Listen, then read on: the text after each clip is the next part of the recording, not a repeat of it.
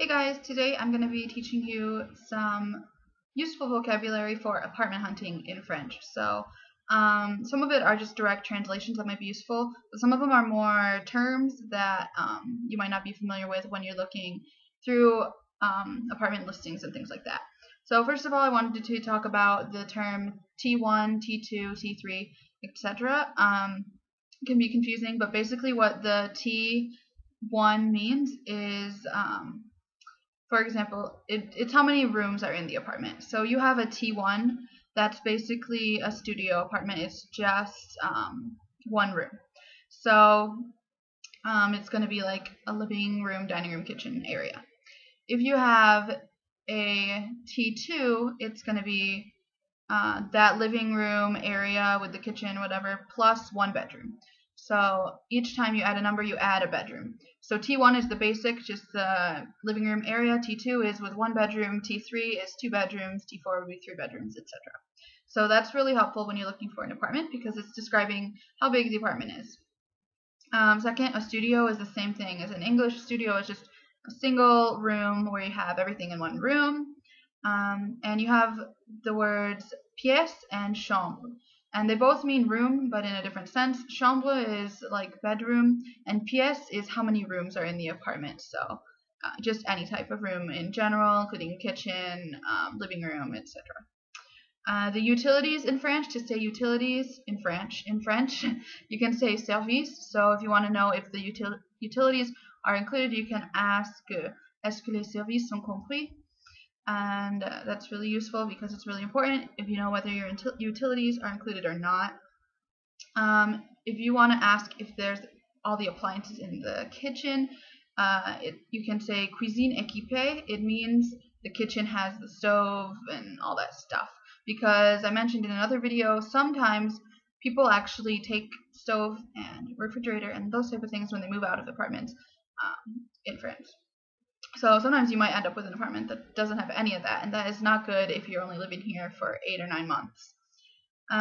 As far as the floors go in the building, when you're looking in listings, it's a little different than in the US. For us, the first floor is usually like the ground floor. It's the same thing.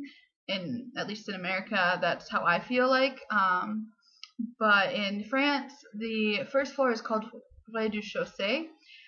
Or RDC, if you see the abbreviation RDC in listings, it means rez-de-chaussée, which means the ground level floor. And then premier étage is what we would call in America the second floor. So you climb a set of stairs, the first set of stairs, and you're on the premier étage, and it continues like that. So third floor would technically be fourth floor for Americans, maybe. When you're searching for an apartment for tapif, it's also going to be handy to know if it's furnished or not. So meublé means furnished, and non meublé means it's not furnished, unfurnished. You'll also see energy ratings when you're looking at apartment listings, and these list how efficient the apartment is as far as electricity, gas, water, those type of thing, how much energy it uses. So they are letters A through E, I think, and the lower it is, the worse it is. So you want to keep this in mind if you have to pay the utilities and it has a really low energy rating, that can get expensive. For elevator, the word is ascenseur if you are looking at an apartment that's like on the 5th floor and you want to know if there's an elevator. A lot of apartment buildings in France will not have an elevator, so that's something to keep in mind.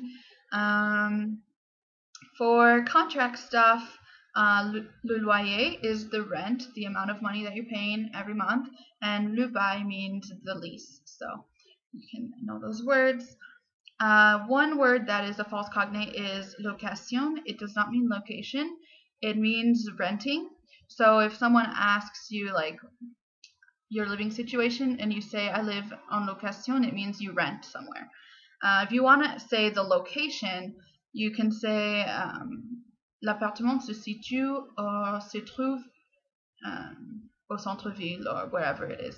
So you can't use location as location.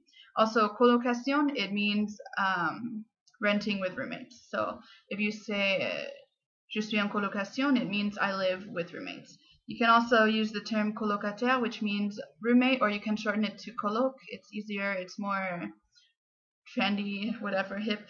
Propriétaire is your landlord or landlady, and locataire is the renter, so you if you're renting somewhere. Another word that I've seen a lot in apartment listings is lumineuse, which means well lit. So if an apartment is listed as lumineuse, it means you have a lot of natural sunlight, which is important for a lot of people in Europe because the utilities are so expensive. Here, I don't turn my lights on during the day because I have a pretty well lit apartment, so that's really nice to know. Placard means any type of closet or cupboard, and quartier is the neighborhood that you're living in. So if you want to know what neighborhood it is, you can ask, or if it says on there and you don't know what that is, that's what it means. The last term I wanted to talk about is caution, and it can mean just a security deposit, but it also can mean a financial guarantee. So I mentioned in my other video that a lot of places will require you to have a guarantee by an EU member that you're going to pay it to sign a guarantee. And a lot of times if you see that they want a caution, that's what that is. You can also get a caution bancaire, which is a bank guarantee where your bank will vouch for you. So that's what that is. It can be difficult to acquire as a foreigner. It can also just mean a deposit. Another word for deposit is dépôt, but caution can also mean just a deposit. So that term can be a bit confusing. You might have to ask for clarification on that. If you have any other questions about stuff you've seen in apartment listings or anything, you can go ahead and leave them in the comments. I'll try and answer if I know. And if you have any questions about housing in general, I'll put a link to my other video about housing in the description box down there so you guys can check that out. And if I don't answer your questions there, you can go ahead and always leave them in a comment. This is just some terms that I found to be useful in my experience apartment hunting in France. And I'm going to put some links to my 2 favorite apartment hunting sites for France in the description box for Le Bon Coin and Apartager. So you guys can check those out. I talked about them in another video, but Le Bon Coin is basically like Craigslist, and you can find any kind of apartment, housing in a house, if you want to rent a room, different types of stuff. And Apartager is if you're looking more to sublease or to live with roommates, you can look there. They're both pretty easy to use sites, I think. So yeah, I hope you guys enjoyed this video. Thanks for watching. Don't forget to like, comment, and subscribe. I'll see you in the next one. Bye.